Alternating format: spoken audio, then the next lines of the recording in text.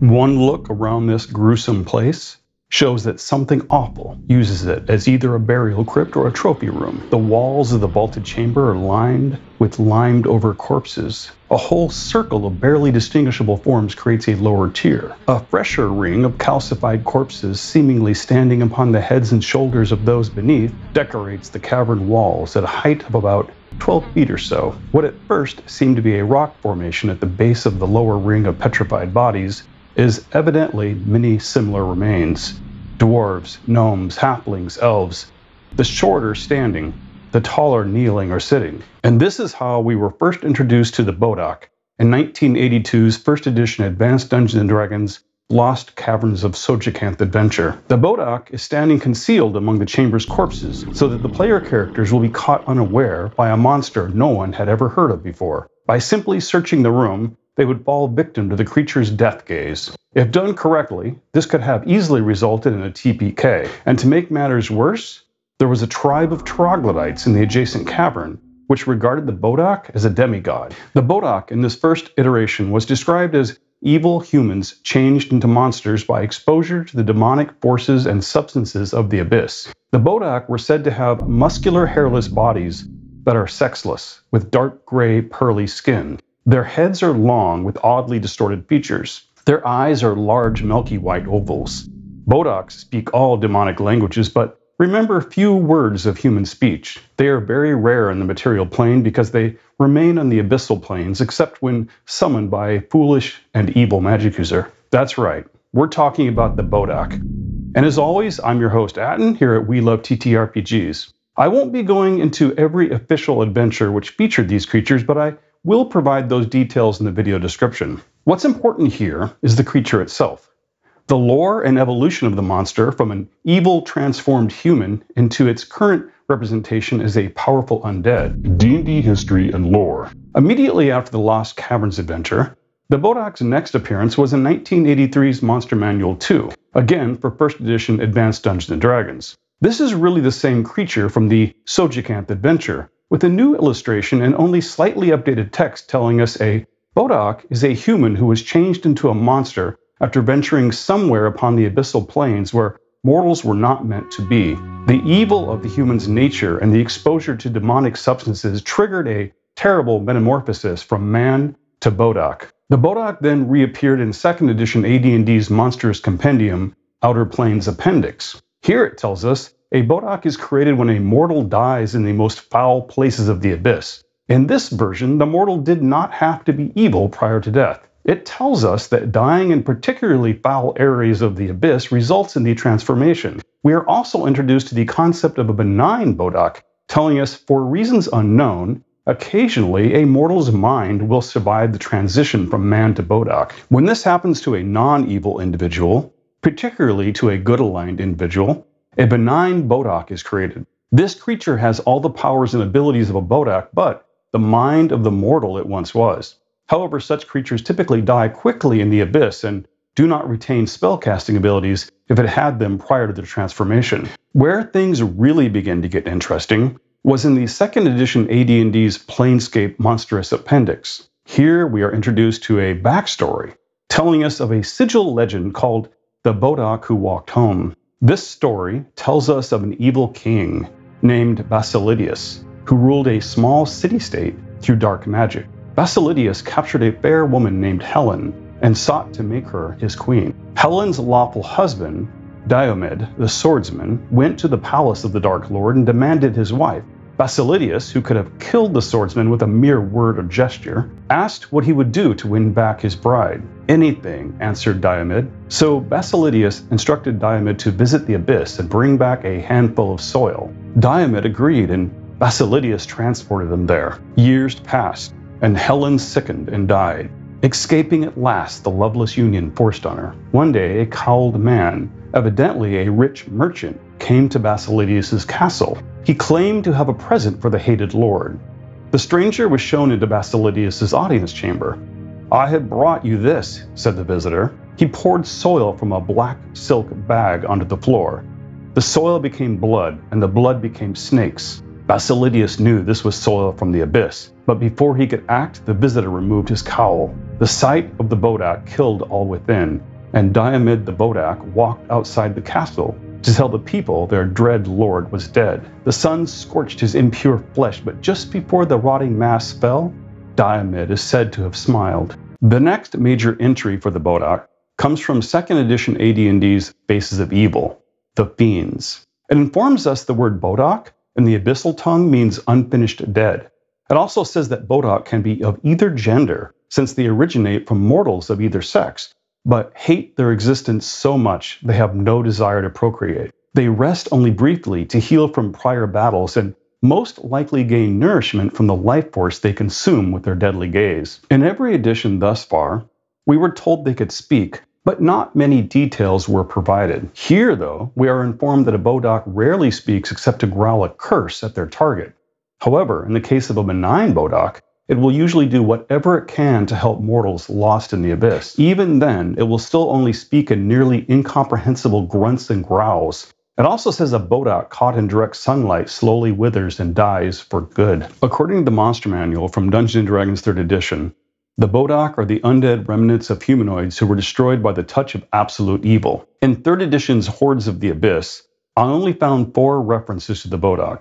One was in regard to the demon lord Grazit, allowing them to wander the mirrored halls of his Argent Palace, and then on the 73rd layer of the Abyss, which is patrolled by 15-foot-tall Bodak giants with 27 hit dice. In Dragon Magazine number 307 from May of 2003, some really twisted individual came up with Bodak templates. So you could create 5-headed Bodak hydras, for example. The overall description of the Bodak's appearance and abilities are essentially the same as past versions, with the exception of offering a template to turn nearly any creature into a Bodak. The article says the Bodak can speak the languages it knew in life.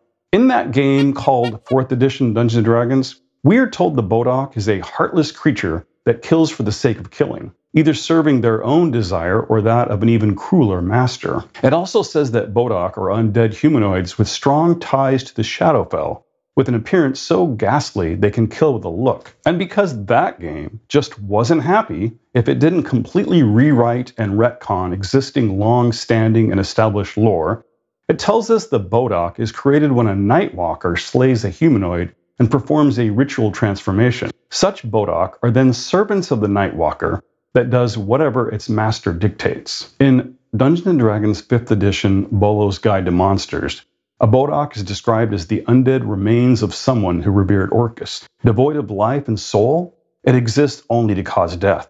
It then tells us a worshipper of Orcus can take ritual vows while carving the demon lord's symbol on its chest over the heart. Orcus's power flays body, mind, and soul, leaving behind a sentient husk that sucks in all life energy near it. Most Bodak come into being in this way, then unleashed to spread death in Orcus's name. Orcus created the first Bodaks in the Abyss from 7 devotees called the Hierophants of Annihilation. These figures, as mighty as Balors, have free will but serve the Prince of Undeath directly. Any one of these Bodak can turn a slain mortal into a Bodak with its gaze. Like each Hierophant of Annihilation, every Bodak bears the mark of Orcus as a chest wound, an opening where a mortal humanoid's heart would be. Orcus can recall anything a Bodak sees or hears. If he so chooses, he can speak through a Bodak to address his enemies and followers directly. Bodak are extensions of Orcus's will outside the Abyss, serving the demon prince's aims. And even nature despises Bodaks. The sun burns away a Bodak's tainted flesh. The creature's gaze lays waste to the living. Anyone a Bodak slays with its gaze withers, its face frozen in a mask of terror. The monster's mere presence is so unnatural that it chills the soul. Animals untrained for war instinctively flee just before a Bodak arrives. In 5th edition's Mordenkainen Presents Monsters of the Multiverse, the Bodak is described in much the same way as from Bolo's Guide, with little to no changes. From here, we learn that a Bodak retains vague impressions of its past life. It seeks out its former allies and enemies alike to destroy them, as its warped soul seeks to erase anything connected to its former life. Minions of Orcus are the one exception to this compulsion. A Bodak recognizes them as kindred souls and spares them from its wrath. Anyone who knew the individual before its transformation into a Bodak can recognize mannerisms or other subtle clues to its original identity. In Keith Amon's The Monsters Know What They're Doing, he sums up a Bodak really well, stating, "A Bodak's approach to combat is basically, come at me, bro." Attacking a Bodak is like fighting a fire. You have to not only douse the flames, but do so before you get burned to death yourself. Any and every foe that comes to dispatch it has to run the gauntlet of its withering gaze, death gaze, and aura of annihilation. I'll provide a link to his full article in this video's description. And now let's explore some Game Master tips. Throughout the different versions of the Bodak, there are a few interesting themes that you might wish to use in your campaigns. The first is that a Bodak may be summoned by a powerful magic user, but each time a Bodak is given a command, it might gain control over its summoner. In 1st edition AD&D, it says every time a Bodak is assigned a new task by its master, it has a chance to control the magic user who summoned it. The intelligence of the Bodak is randomly determined by rolling a d20 each time it is given a new task. If the Bodak's intelligence is higher than the magic user's, the Bodak controls the mind of the magic user and can enslave him or her. And then what happens when a Bodak is now running loose in the city? How many of its victims are rising again as new Bodak, and can the players kill them all fast enough before the whole area is overrun? Sure, the 5th edition version is not even close to being as deadly as earlier versions, but super easy, barely an inconvenient. What about dozens of them? Another interesting ability some Bodak may possess are residual memories of its former life. At the start of every encounter, the DM should allow for a 5% chance that the Bodak recognizes something familiar about an opponent. If this happens, the Bodak takes no action against that opponent for 1 round, and thereafter suffers a -2 morale penalty to attack that target. In 5th edition, this could simply give disadvantage against that target, or choose to have the Bodak cower or flee from that person. The Dragon Magazine article in issue number 307 gives a nice short list of suggestions for this. They include things like recognizing a cleric's holy symbol, or perhaps confusing the target for a former lover. In the book Open Grave, for the game called 4th edition Dungeons & Dragons, we learn that when a Bodak's gaze fails to slay a creature, the victim instead witnesses an unsettling vision of his or her own death. In this case, their vision frightened the NPC so much they've turned over a new leaf. They're giving away all their wealth and helping charity. They've literally changed alignment. This could result in an interesting moral dilemma.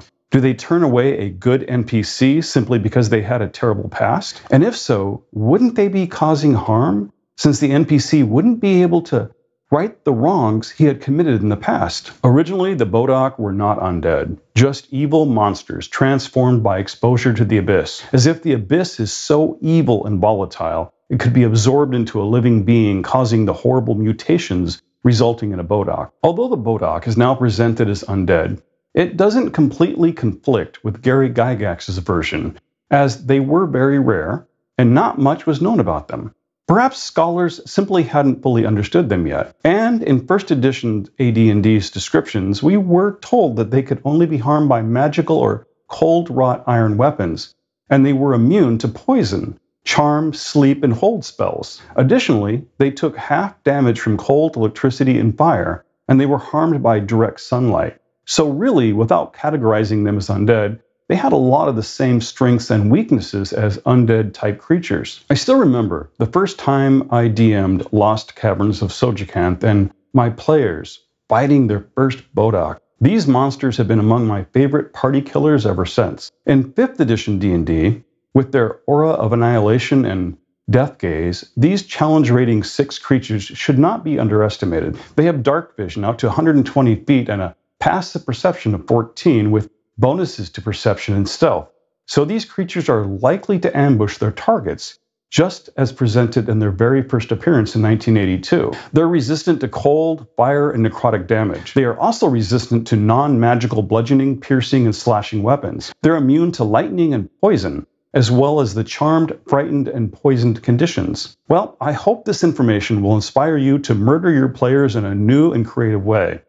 If you've had some experiences with these monsters as a player or game master, I'd love to hear about it in the comments. As always, I'm your host, Atten, here at We Love TTRPGs, and I appreciate your support by liking the video, and if this is your first time here, be sure to subscribe and turn on notifications so you don't miss any of our future uploads. Thank you for watching, and I'll see you soon with many more useful videos for your role-playing games.